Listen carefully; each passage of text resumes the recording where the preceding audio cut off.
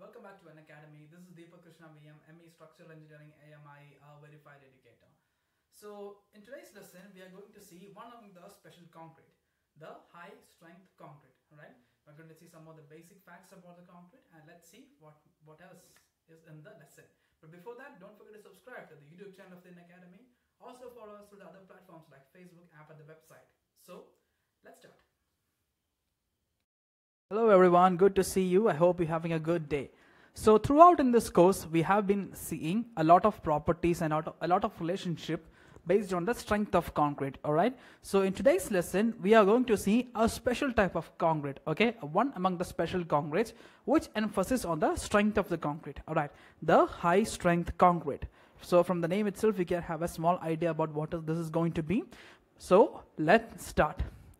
So first and foremost, we know that a concrete is a material or a building material which consists of the fine aggregates, coarse aggregates, water and cement if required admixtures are added. Okay, so that thing is known as that material formed by mixing of all those ingredients is known as the normal concrete. All right, it is used in almost all the construction in nowadays for the domestic purposes and also for the small scale purposes. All right, but as the time progressed, as usual, and also as the science and technology progressed, as the demand increased, there has been a different take on the concrete technology.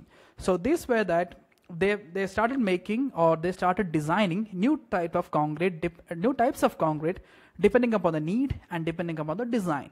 Okay, so there are a lot of special, so those concretes were known as the special concrete. Okay, those concretes have really something special in them. That means that some of the properties will be enhanced or some of the properties will be retarded. Okay, or maybe it's useful for some specific purposes only. So such concretes are known as special concretes. So how was they made?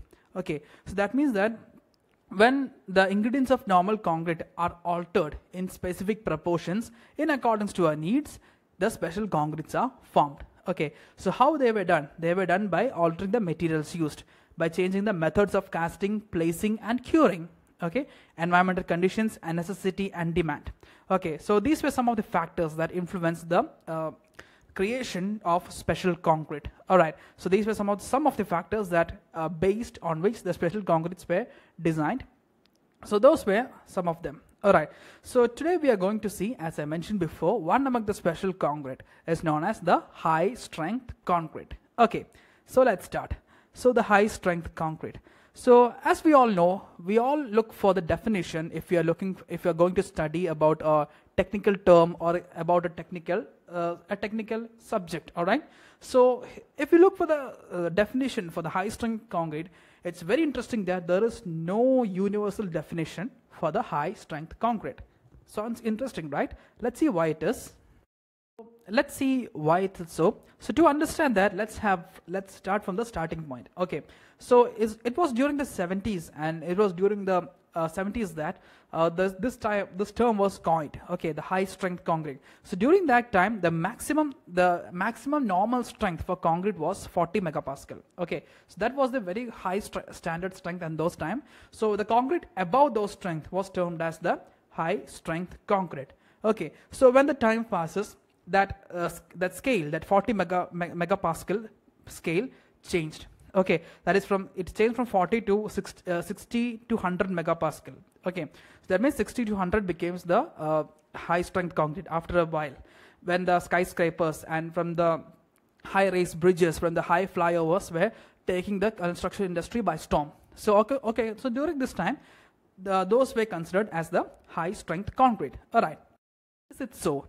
Because the term high strength concrete depends upon the committee that put forward the definitions in the code books. Okay, so all the code books are based upon environmental conditions, about the testing condition, about the based on the materials available of a particular region. Okay, for example, if you take the Indian standards are based upon the Indian conditions. If you take the Euro code, it's based on the European conditions. Okay, if you take the Japanese code, it's based on the Japanese conditions. So as the condition changes, this strength changes. So from region to region, this high strength high strength limit has been changed. So that's the main reason why there is no particular definition for the high strength concrete, or we can say that there is no particular borderline for the high strength concrete. Okay.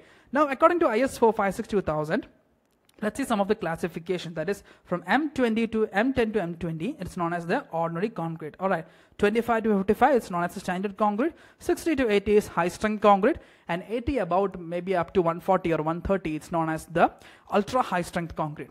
Alright, so ultra high strength concrete are some of the rarer cases. So high strength is some of the common cases that we can see in almost all the places. Alright, now let's see what's next. Now let's see some of the characteristics of this high strength concrete. Alright, let's move on and let's see what are the characteristics of high strength concrete. So the first and foremost is the low water cement ratio. So the water cement ratio for the high strength concrete is almost less than 0.35. So let's see why it is. This is done to, first and foremost, done to control the excess hydration water. Okay, that means that so if you remember in the previous lesson, we have seen a phenomena called as internal bleeding. Okay, so that means that I'll explain to you that happens right now. So I'll explain to you right now.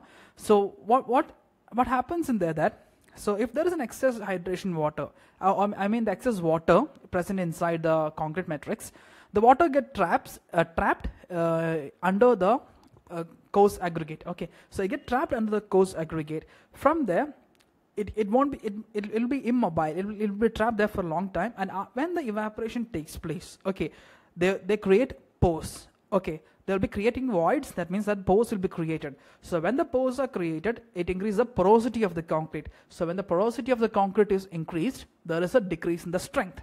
Okay, so to counter that, the water cement ratio has been reduced. That is less than 0.35 is the accepted value for the high strength concrete. Alright, so how can it be done? So it can be done by either reducing the water content or by increasing the cement content inside the concrete matrix. Alright, so talking about the cement content, our next point is the usage of large amount of cement and fine products. Okay, which means that there is a huge amount of usage of cement and fine products. Okay, so why is it so? First and foremost, to reduce the water cement ratio. This is one of the methods. All right, so this is a type of a concrete that requires more amount of paste. Okay, so more amount of paste is required, so we need more cement. Okay, but if more and more cement is added, there is some disadvantages for that. Okay, which makes the paste so thick, but it will be so uneconomical. Okay, for in that case, often mineral admixtures are also introduced. Okay, so some of the mineral admixtures are silica fume and fly ash. Okay, so why it is introduced? Some of the basic reasons are, first and foremost, economy. Second, it's plenty available. Third, material like fly ash is a waste, so it can be used as a waste management tactics also. And the fineness is very much high.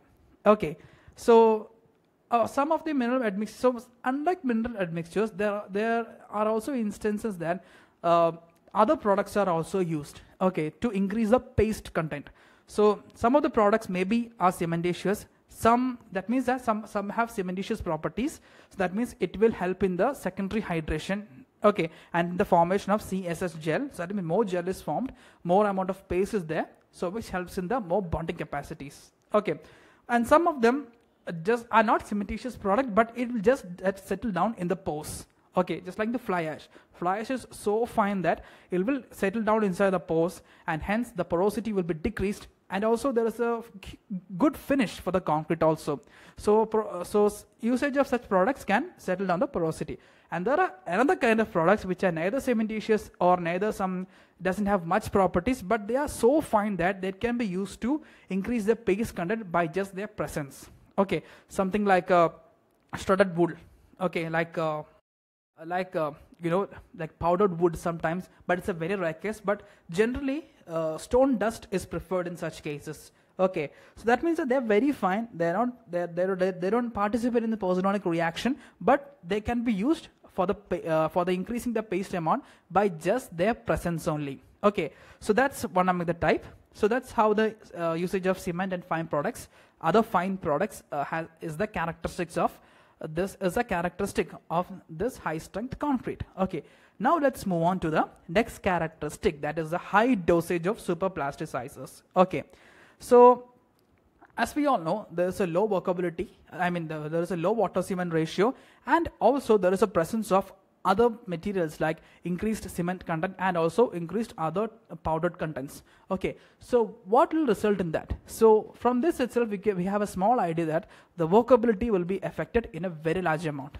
Okay, so that's a condition where we need to have more workability, and also that water cement ratio, that low water cement ratio should be maintained. In such cases, super plasticizers are our best friends. Okay, so here more paste can be reduced.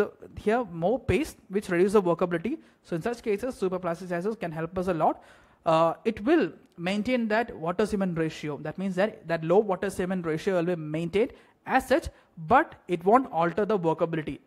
In fact, it will improve the workability of the concrete. All right, so it will help us to make that mixture more homogeneous and more thick. Okay, that means that the compaction as well as the mixing as well as the placing and all other site activities will be very, very simpler by addition of super plasticizers. All right, so another important factor is, or important characteristic is, the low maximum size of the aggregate. The size of the aggregates used are small. Okay, the limit of the size of the aggregate that used is small. Okay, so we all know that the size of the aggregate and the strength of the concrete are inversely proportional to each other. Okay, that means that if we use bigger aggregates, the defects happening will be more bigger, which means that there won't be much enough packing inside the, what can we say, in the concrete matrix. So there is no enough packing means there will be presence of huge amount of voids in it. So that's a flaw which result in the reduction of strength. Okay, when the crack appears, that means that interstitial transition zone will be weak in such cases. And also, if the aggregate size are too high, which means that the surface area will be too much, very low. Surface area will be lower, which result in the low formation of gel. That means the low formation of paste, because the paste will be formed in such a low amount. Okay, and also the workability of the concrete will also be increased. Okay, so hence it cannot be mixed properly. The bonding will be very poor in such cases, which can lead to the poor bonding and reduction of the strength. Okay, so in such cases also, again, the cracks so develop will be so quick and so progressive that it can result in the earlier rupture of the concrete. All right, so hence in this type of concrete, the size of the aggregate, the limit of the size of the aggregate is very, very less. Okay, so that's all for today. I hope you enjoyed today's lesson. And also, pardon me, there is also one more condition, that is a low air content. Okay, so air entrant has its own advantages, but here we cannot enjoy those advantages. Why? Increased air content will contribute to the increase in the porosity. Okay, so which means that it affects the strength in a very adverse manner if it is not proportioned properly. Okay, so in case of freeze and thawing, adequate air content should be provided also. That means that the air content should be provided in a proper supervision. Okay, so these are some of the percentages of air that can be added for the different conditions. Okay, so I hope you understand this. This is legible and clear. So that's all for today. I hope you understand today's lesson. Thank you once again for tuning in. Please comment your suggestions. Please rate my presentation. Please recommend and share the slide. And also, please check my profile in the Unacademy platform. I've done some works over there too. So thank you once again. Until next time, I wish you a great day. Ciao.